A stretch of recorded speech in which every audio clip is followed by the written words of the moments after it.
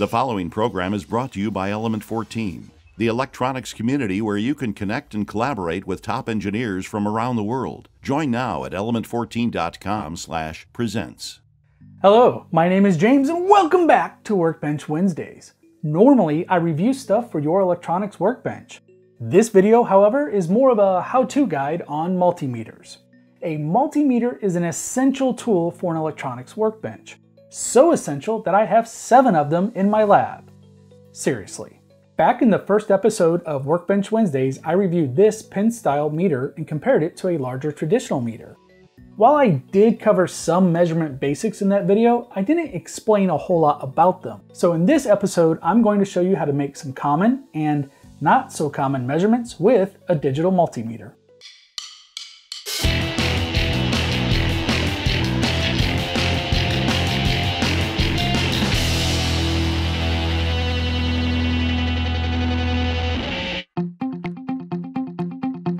While there are many form factors for a meter, there are 2 major types, manual and automatic ranging.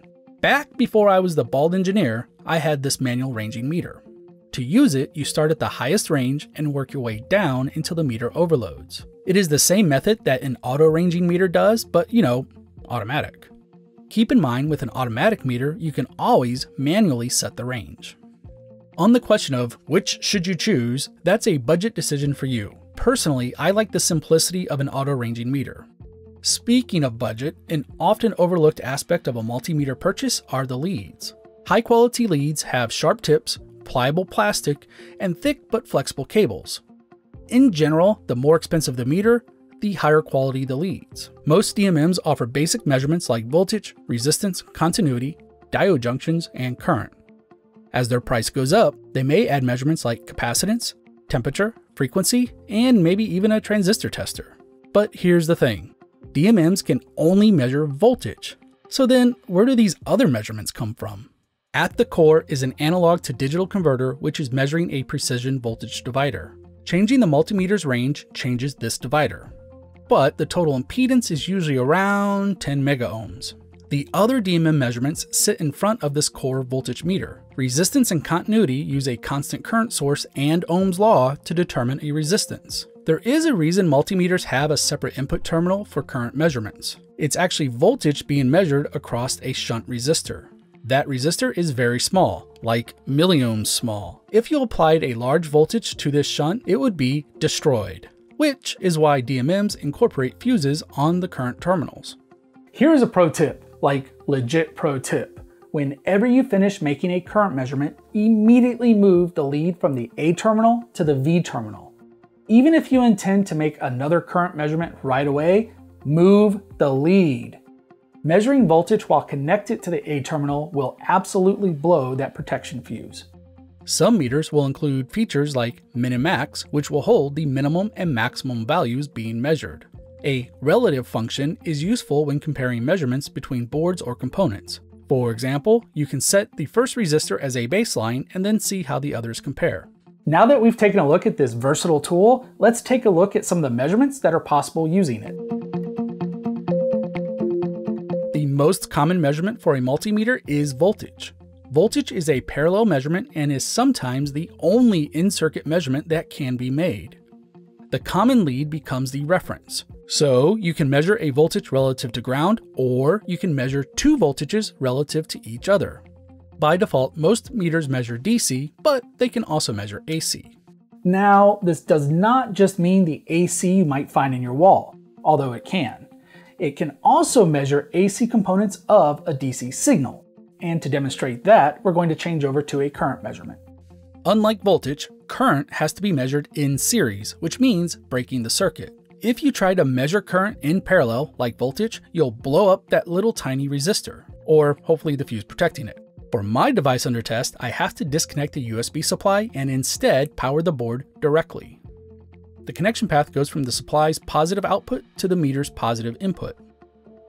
Then from the meter's common to our load's plus 5-volt pin. Finally, the Pi's ground pin connects back to the power supply's negative terminal. This arrangement is called high side sensing. It keeps the DUT connected directly to ground. Low side sensing, however, puts the meter between the load and ground. While this might work, Keep in mind that the sense resistor in the multimeter will drop a small voltage, so the device under test is no longer connected to ground and does not see a perfect 0-volt reference. My preference is high side, but I'll leave the debate of which is best to the comments section. Now, when I measure current, I usually draw a quick diagram, like this one. It helps to make sure that I connect the circuit correctly. And for real, this is the diagram I drew to complete these shots. The power supply's current meter shows about the same current as the DMM, and you might conclude that this is the current draw for the Raspberry Pi. But this is only the DC or average current. Switching the meter to AC tells a slightly different story. The current is far more active and a little bit more interesting than just looking at DC. Normally, AC on a DMM is meant to measure a sine wave, like from mains AC. A coupling capacitor removes the DC offset and then averages the remaining waveform to calculate the effective DC, or root mean square, value. True RMS meters do not require a sine wave. They can calculate an RMS value of a complex waveform like the ripple current of our Pi. Even with a true RMS meter like this one, the AC RMS measurement is still off by a little bit. So I really only use it to check the AC component to find out if there's any spikes or peaks in my voltage or current measurement. Even though there are two modes for it, resistance and continuity is one measurement. Measuring an individual resistor is straightforward. Connect the leads and get a value. When working with a circuit board, this simple measurement does start to get complicated. Remember, the DMM is applying its own source to make this measurement, so the device under test needs to be unpowered. That means no power. Nope, nuh-uh, zilch, zero, nada. Be careful when measuring resistors in circuit. Current may leak to other parts of the circuit, giving an inaccurate reading. For example, resistors in parallel will measure the entire parallel branch. Continuity is useful to see if a trace has point-to-point contact. Some meters will also display the resistance, so you can tell if a path is a short or if there's something in between. Measurements with ICs can be unpredictable, like with these RAM chips. My best tip for measuring in-circuit resistance is that you need to consider the rest of the circuit. That's where schematics can really help when making that measurement. Diodes turn on when their forward voltage is applied. So in diode mode, a DMM displays the voltage which is dropping across the diode junction. The positive DMM lead identifies the anode and the common DMM lead identifies the cathode. When the leads are swapped and the diode is reversed, you'll see 2.8 or 2.9. As far as my meter is concerned, it means the circuit or diode is open. The 2.89 volts on my meter is the maximum forward voltage that it can measure. Most meters will just say OL, or overload, when they detect an open or diode. And as you'll see in the next couple of measurements, that point will actually matter.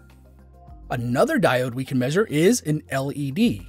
Here's a two-color LED with common cathode. The meter provides just enough current to turn it on so we can see which pin is the cathode and then which anode pins are which color. The other piece of information we get is that the forward voltage of a green LED is around 1.8 volts, and red LEDs is around 1.6 volts. But I already covered that point in the episode with the pin style DMM. In that video, I also mentioned you should not rely on the length of the leads to identify anode and cathode. It's a convention, not a standard. And after all, we've got multimeters to figure that out.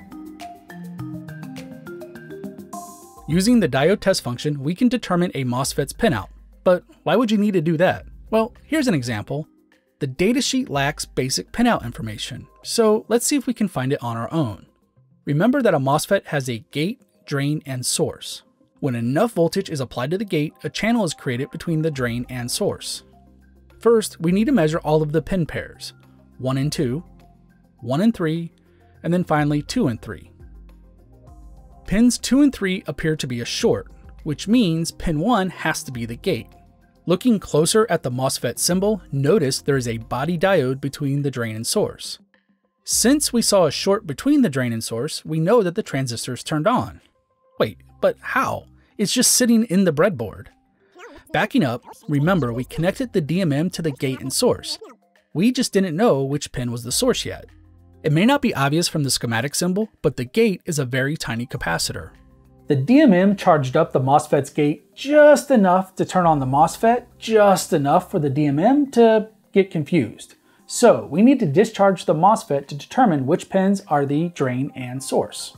Simply touching and shorting pins 1 and 2 discharges the gate. The MOSFET is now in an off state.